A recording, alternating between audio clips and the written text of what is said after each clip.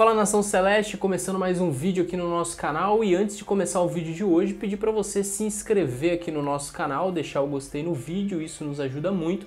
Pedir também para você baixar o aplicativo da OneFootball, que é o maior e melhor aplicativo de futebol do mundo, para você ficar sempre muito bem informado de tudo que acontece no mundo do futebol. E a gente vai trazer hoje aqui as notícias do Cruzeiro, tudo que aconteceu nessa segunda-feira muito movimentada, dia de reapresentação na Toca da Raposa. E tivemos dois jogadores que não se reapresentaram na Toca da Raposa, foram o Thiago Neves e o Fabrício Bruno. Esses dois jogadores, eles acionaram o Cruzeiro na justiça aí pedindo rescisão contratual por conta das dívidas que o Cruzeiro tem com eles, não só com eles, como tem com outros jogadores também, né? O Cruzeiro está em uma crise financeira gravíssima, e então Fabrício Bruno e Thiago Neves não se reapresentaram. A tendência é que o Fabrício Bruno seja negociado com o Bragantino, está muito avançada a negociação, inclusive o Bragantino vai pagar o valor que o Cruzeiro deve para o Fabrício Bruno, e aí ele vai tirar essa ação na justiça que tem contra o Cruzeiro. Já o Thiago Neves não tem uma definição ainda, mas nos próximos dias a gente deve ter alguma novidade também em relação a isso. Vários jogadores estão de saída do Cruzeiro, isso já era esperado. O Henrique e o Egídio parece que estão acertando a sua rescisão contratual, não vão cobrar esses meses que estão em atraso e vão para o Fluminense, é o que tudo indica. E o lateral direito Edilson deve retornar ao Grêmio, a gente não sabe ainda como vai ser essa negociação do Edilson com o Grêmio, se o Cruzeiro também vai fazer uma rescisão amigável com o lateral, assim como está fazendo com o Henrique e com o Egídio, né? Essa saída do Henrique dá muitas opiniões na internet, alguns são muito contra a saída dele, outros são a favor. Fato é que o Henrique tem uma história muito linda com a camisa do Cruzeiro, são muitos jogos vestindo a camisa do Cruzeiro, muitas conquistas, e isso não vai apagar com essa saída do Henrique aí, pelo menos é a minha opinião, não sei a de vocês.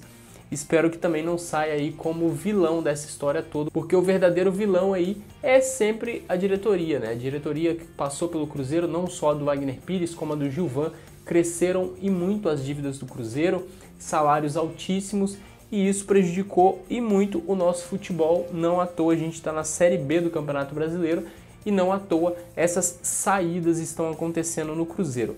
E essas saídas aí são de muitas pessoas queridas no clube, né? Como hoje a gente teve aí a saída do Robertinho, treinador de goleiro do Cruzeiro, há mais de 8 anos, chegou ao Cruzeiro em julho de 2010 e deixa o clube por conta dessas questões financeiras, o Cruzeiro querendo baixar os custos que tem com os funcionários, e o salário do Robertinho já não era mais sustentável para o Cruzeiro, principalmente nesse ano disputando uma Série B de Campeonato Brasileiro.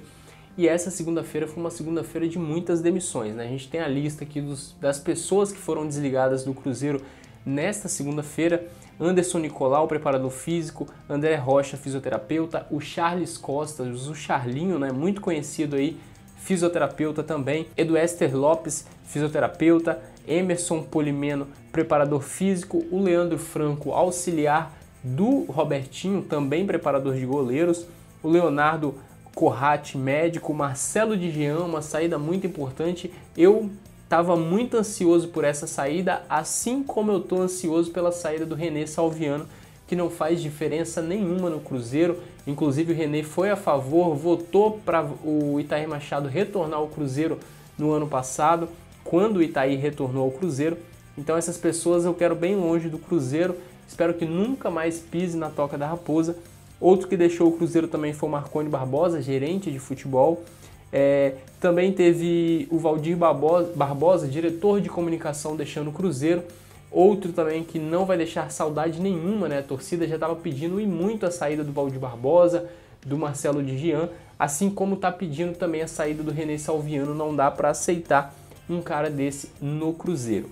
E o Cruzeiro fez o anúncio hoje do André Argolo como substituto do Vitório Medioli. O Vitório abandonou o cargo de CEO do Cruzeiro no último domingo. Em uma nota através do jornal O Tempo, ele tem a coluna no jornal O Tempo, ele fez uma publicação lá, anunciou a sua saída, e o Cruzeiro anunciou hoje o substituto, que a nomenclatura agora vai passar a ser diretor-geral, ou seja, o André vai passar a ser o diretor-geral de futebol do Cruzeiro. E muitas mudanças ainda vão acontecer no Cruzeiro, isso não é novidade para ninguém. O futebol vai passar por muitas demissões ainda.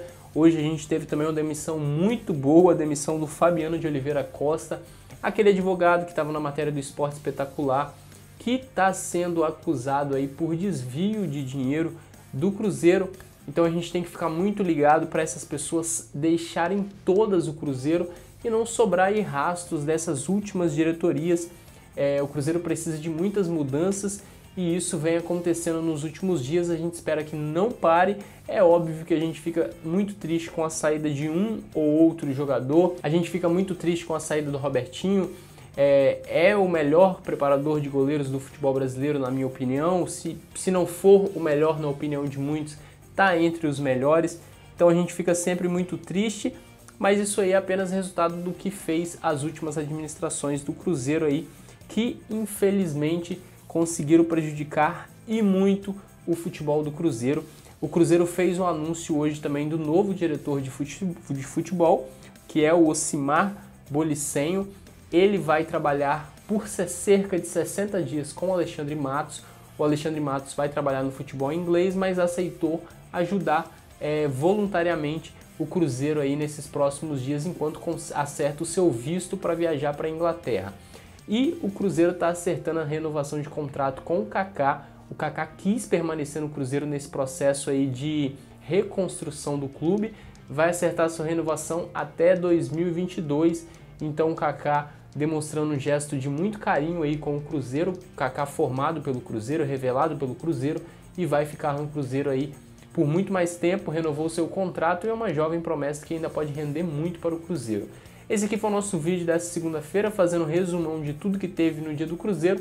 A gente espera que você tenha gostado, se inscreva no canal se não for inscrito, deixa o gostei no vídeo, participa nos comentários deixando a sua opinião, o que você achou dessas saídas aí, qual saída você achou aí mais triste, podemos dizer assim, comenta pra gente, deixa o gostei no vídeo e até a próxima. Qualquer novidade a gente está aqui para atualizar vocês.